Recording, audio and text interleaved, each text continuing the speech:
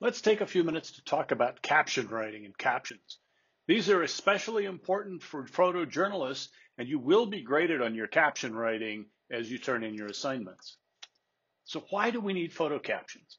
Well, the Poynter Institute for Media Studies research has underscored a simple fact. People look at photos longer when there's an informative caption. They're easy to write if you learn to ask what questions to ask the subject and save the answers. It's a good idea to write this stuff down so you can remember it when you get back to the office. Just in case, it's good to have contact information for your subject. You're not going to put that in the caption, but if you need to follow up, you can do that if you know where to find your person. People are naturally curious. They want to know basic information. Who's in the photo? Where and when the photo was taken? What's happening? Why is it happening? And in some circumstances, they want to know how you did it. And these questions are referred to as the journalistic 5 W's and the H. This should not be news to journalism students. You'll have had this in all of your journalism classes so far. Let's talk about basics of captions. Carry a pad and paper with you. If you notice, this Coloradoan photographer has a camera in one hand and a pad of paper and a pen tucked under her hand, so that the minute she's done taking the picture, she can walk up to that person and get their name and get basic caption information. To reiterate, we're looking for who, what, when, where, why, how. If there's doubt about how to write stuff, consult the Associated Press Style Guide. And remember, the caption should be about the content of the photo, not the photographer. So for this photo, it would be a Coloradoan photographer photographs the diversity conference. It would not be, while I was at the diversity conference, I noticed this photographer from the Coloradoan, so I took her picture. It should be about the picture, not about you as a photographer. Let's look at this picture for a minute. There's no caption here. So what can we determine about what's going on here? Well, we know whatever it was bad, because there's wood all over the ground. We know it's an emotional moment.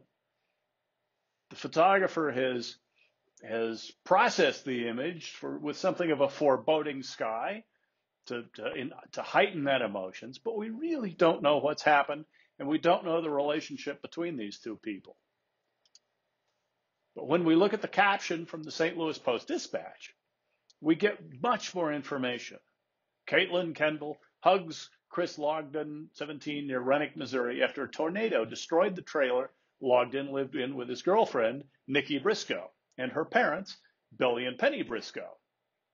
The parents were killed by the tornado that roared across mid-Missouri on Sunday night, and Nikki broke her back in 2 places. Logden suffered a broken nose and various bruises and scratches. So we know these two are friends. We know that his girlfriend is seriously injured and her parents have died. And we know the place he's living in is gone. Definitely a major emotion. If you're in this area, you know what happened, and this helps personalize what happened.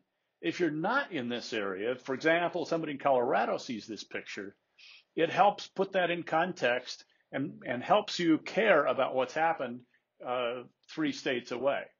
Notice also that we've got a photo credit in the caption, photo by B. Forbes, St. Louis Post-Dispatch.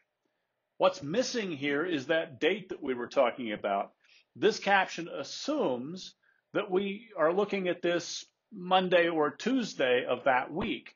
As we look back with history, we don't know what year this was, and we don't know what month this was.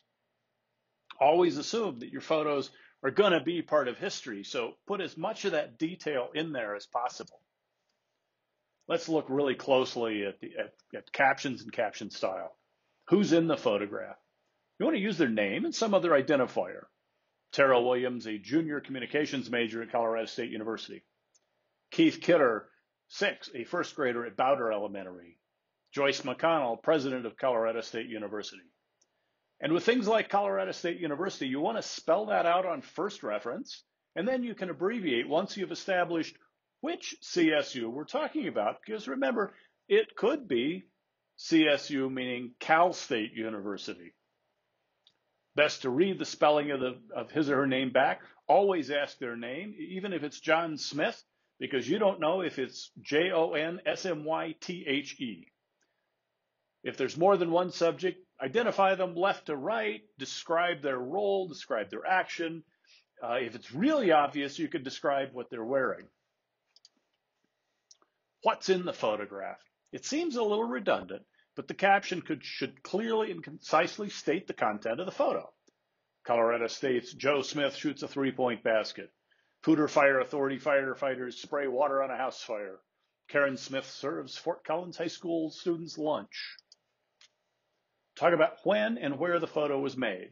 And the image itself doesn't necessarily convey this information. Think back to that tornado picture. Digital media style is month, day, year. For example, February 8th, 2017. Since the images are going to be around a long time, be sure that you get the date, the specific date. Abbreviate months with 6 or more letters. This is AP style when used with a date. Go ahead and spell those months out if it's not used with a date. And then artfully weave in where and when the photo was taken. Don't lead with, on the oval was the fall address. The place should be identified, even if it's obvious where the photo was taken. Remember, somebody besides you may be using this photo, and somebody besides our time may be using this photo, and they may not know, looking at the photo, where the plaza is if they're 100 years from now. Talk about why the photo was taken.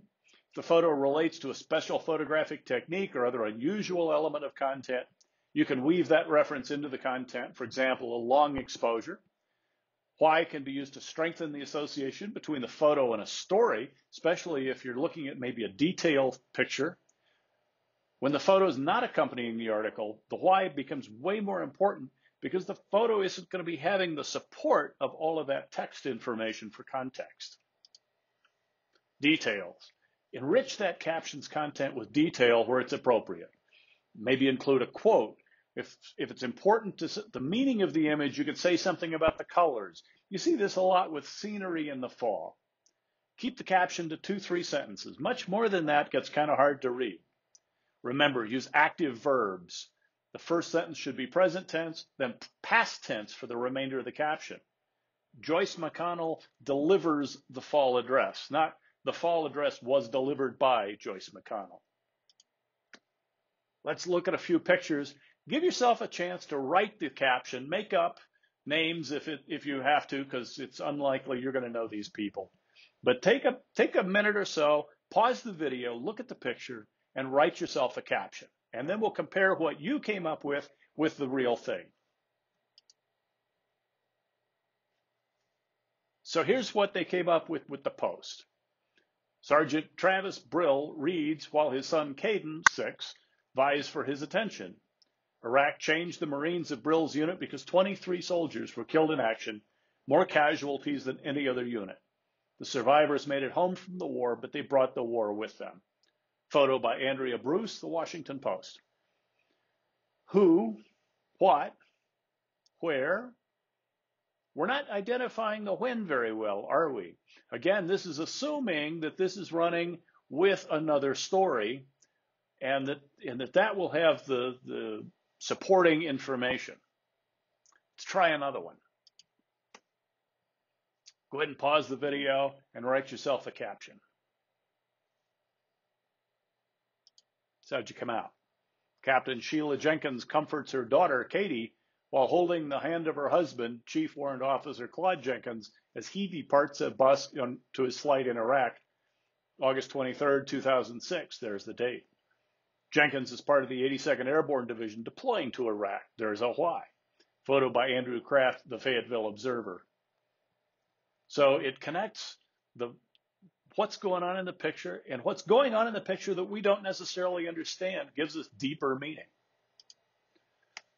To summarize, we're looking for who, what, when, where, why, and how.